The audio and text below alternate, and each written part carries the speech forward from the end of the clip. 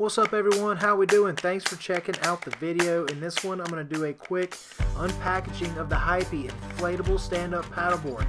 This inflatable SUP is 11 feet long, 33 inches wide, and 6 inches thick. It comes with a bag that doubles as a backpack, and this is great because this allows you to travel with your inflatable stand-up paddleboard. It fits in the trunk, you can check it on an airplane, it's very easy to move around because it packs up and it's lightweight. This is the first time unpackaging of the Highpi inflatable stand-up paddleboard, so everything's wrapped up in plastic, so bear with me as I rip and remove all the packaging. So in this kit, you're going to get the inflatable pump, you're going to get the backpack, you're going to get an extra extended fin, you're going to get a repair kit, and you're going to get a leash and dry bag. And you're also going to get a stand-up paddleboard paddle. So I purchased this inflatable stand-up paddleboard as sort of a travel kayak fishing option. I don't really plan to use it as a stand-up paddleboard. My plan is to strap a kayak seat onto it and paddle it and fish from it in rivers, lakes, ponds, both locally and abroad. The Highpi inflatable stand-up paddleboard kind of checked all of those boxes for me. It's got D-rings in the center that allow me to strap a kayak seat to it. It's lightweight, but it's also a little bit bigger than some of the options out there at 11 foot long and 33 inches wide.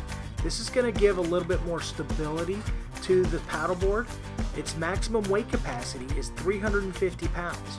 I'm 6'2", I weigh about 235 to 240 pounds, and after paddling this as a kayak, I can say with certainty that this affordable stand-up inflatable paddleboard lends itself well to kayak fishing.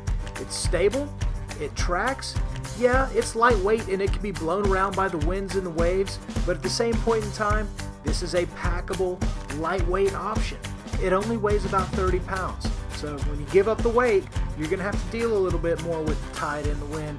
That's just part of it. But there are certain scenarios where this inflatable stand-up paddleboard works great as a fishing kayak. The Highpi inflatable stand-up paddleboard only takes about 10 minutes to set up and inflate. Once you get it inflated, the deck is nice and firm, it's not spongy, and of course it weighs about 28-30 pounds and it's super easy to move around.